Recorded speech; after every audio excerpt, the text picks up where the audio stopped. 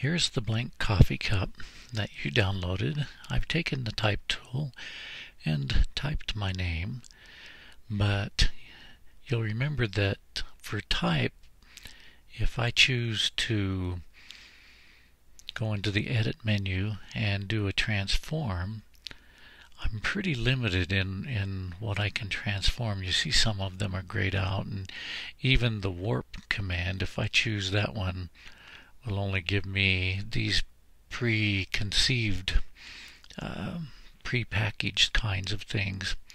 So I'm going to escape out of that, and what I'm going to do is I'm going to right mouse button click on my text layer, and I'm going to convert it into a smart object. Smart objects, you'll recall, places that text or image into a protective package, and you can do pretty much anything you want to it without harming the original. In fact, I can double click on it and go and edit the original at any time, but that's that protective package that it's in. So I am going to do Command T, which is the free transform. I'll move the text over the cup, and then what I'm going to do is right mouse button click on it and do warp. And so I can grab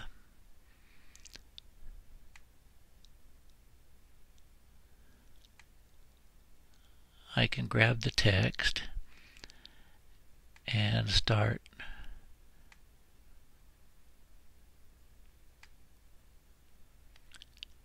just moving it over pretty much anywhere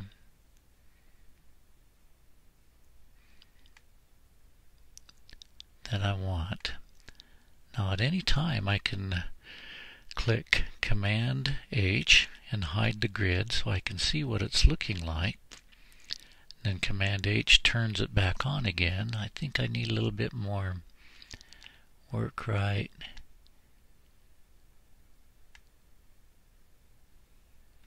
here. I'm going to check it, and then I'm going to go Command T again and just squeeze it in just a little bit, and then I'm going to do a warp on it again.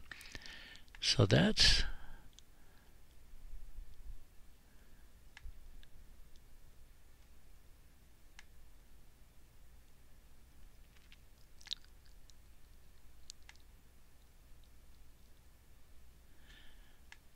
these little handles stretch it. You see what it does when I grab one of those handles, so I can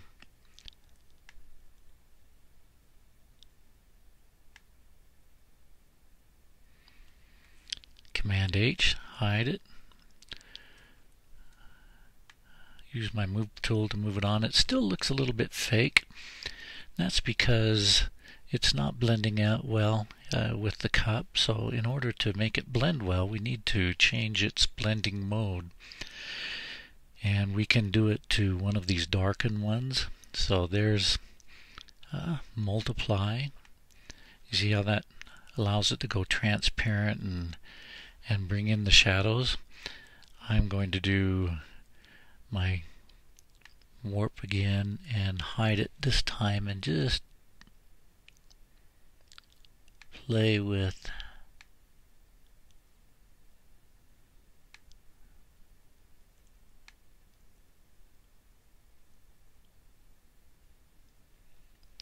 that part of it, and then I'll hit check. And back to the blending modes. If we did soft light, overlay, you can kind of see you could do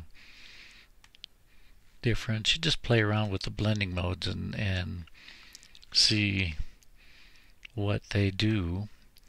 I'm going to set mine to multiply, I think. So that's an example of using a smart object in order to warp text.